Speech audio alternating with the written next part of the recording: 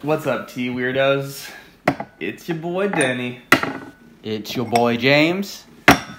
Episode 341. Yeah. We got some Lishan light roast. Light roasted competition raid. And this is from Tributary Teas, who we brought on their greener Lishan. Right. A while ago. Not so long ago, yeah. It's always a good day for Taiwanese oolong.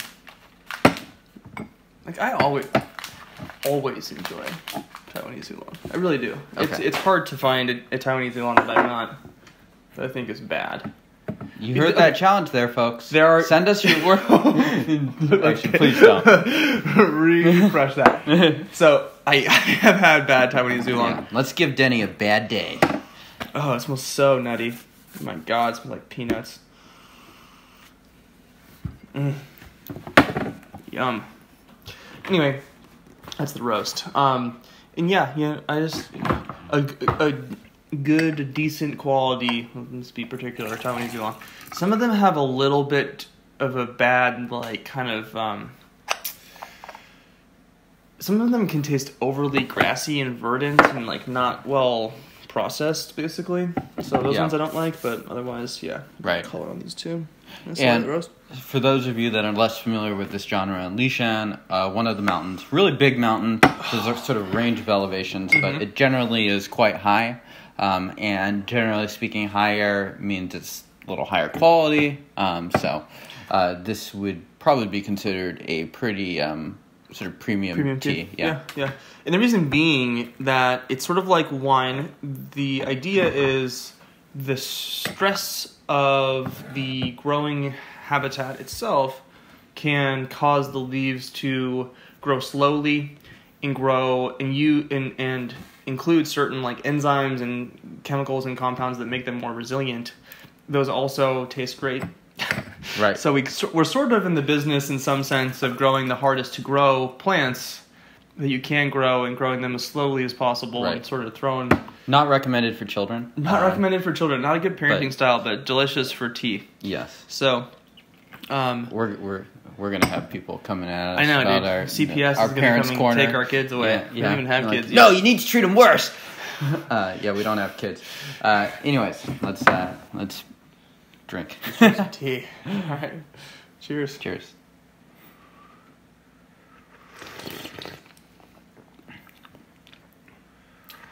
Pretty light to start. Yeah. I'm gonna push this just a little longer. Although the leaves are opening up quite a bit. Yep. Light. Yep. Comes pretty rolled.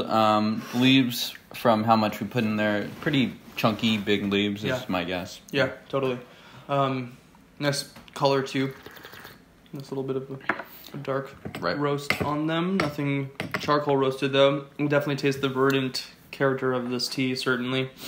I find that competition grade roasts usually mean pretty mid roasted. Never really seen a competition grade charcoal roasted Taiwanese oolong before.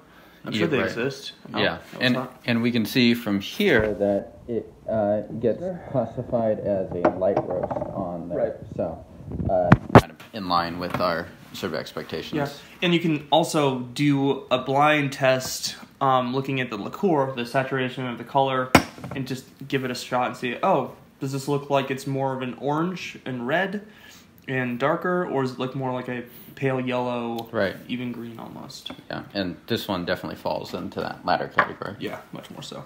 Yeah. Cheers. Cheers.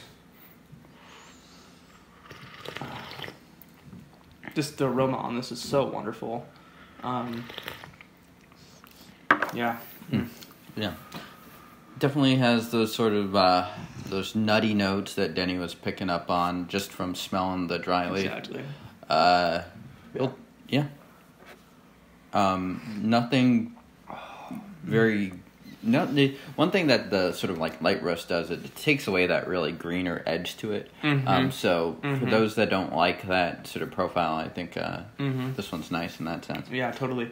And what you mean by greener edge, James, would be what characteristic or taste would you need? So this one just isn't as verdant and as like sort of crisp, fresh springtime as something that would be like a really an unroasted or a really even lighter roast. High mountain tea would be a classic JD Long. And so some of the kind of more classic JD Long flavors that tastes that you'll experience flavors as well. They're gonna be kind of like that almost cut grass, verdant thing sometimes vegetal even. Yep. Hay sometimes too.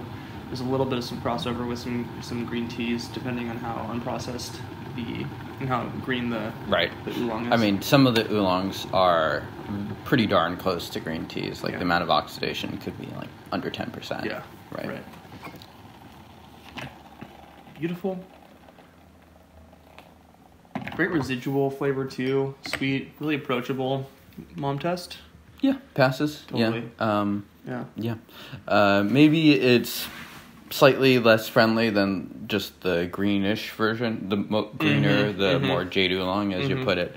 But I don't know. They're kind of like they're both very friendly. I would say. Yeah, this one is a little bit more of a cozy feel, in my opinion. Right. Less sharp and crisp and verdant, a little bit more cozy and mid-tone, and I almost think it would be more approachable for people who are used to some of those more cozy flavors, but still interested in something a little bit sweet and different. Right. Very sweet too. Maybe a good Thanksgiving tea.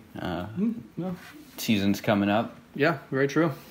Who knows when this is going to be released? Probably pretty soon. Yeah. Happy Thanksgiving. Yeah, well, I think this will predate Thanksgiving, actually. So yeah. Happy Thanksgiving to all the people out there who don't celebrate Thanksgiving. Yeah. We're grateful for Google you guys. Thanksgiving. Let the internet tell you what it is. I'm getting in here again. Yeah. Third steeping? Yep. And what about sort of a good hiking ultralight tea? Really good.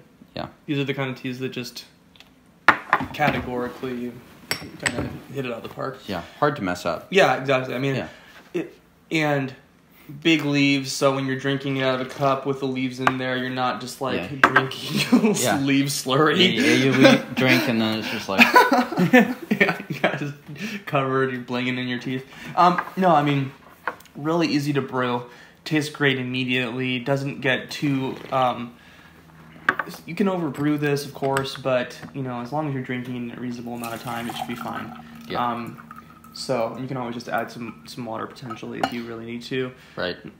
Yeah. Yeah, and if you're going out into maybe the colder, going up high into the colder mountains, then I could see this being pretty darn perfect for just suiting that, just in its sort of like really, as you put it, cozy profile. Totally. Yeah, and it's this flavor profile of tea in general is just appealing to a lot of people. So we just get a lot of takers. I'll have a 750 ml titanium pot, and then throw the leaves in there, and we share germs and just pass her around. Motto be damned. And it's something that just for whatever reason it's so satisfying. It just tastes so perfect in that context. Yeah. Or something like a rapuer. It's really interesting, but I only have like one other friend who'd be like, "Oh, this is intriguing." Everyone else is just like, "This tastes like shit." like, "Oh, why are you into this? Like, this is expensive, weird." And so I think that rapuer is just a more Yeah. I mean, teas like this they're just so approachable. I mean, there's a reason why this is like the gateway. This is like, well, I'm not going to do that. I'm about to say that. You did. I don't want to perpetuate that. Oh my god. Yeah. Don't start it on. Soon you'll be on to the heroine of tea. Speaking of which, we're sponsored by the TDB crossover episode where we mix edibles with teas. Canna tea. Canna tea, episode 1. Cut. Yeah. Yeah. You know what, though? That's probably going to be a thing. There's so many of those weird products out. Yeah. Did you know that on the internet there are people that seriously believe we're stoned for a series of TDB episodes? Actually, I can 100% believe it based off of our personas. But fake news, guys. Fake news. It's fake news. Yeah. It's the media. It's the biased media. Yeah. Yeah, no, we're a bunch of goofballs. This is unfortunately how we operate normal. Yeah.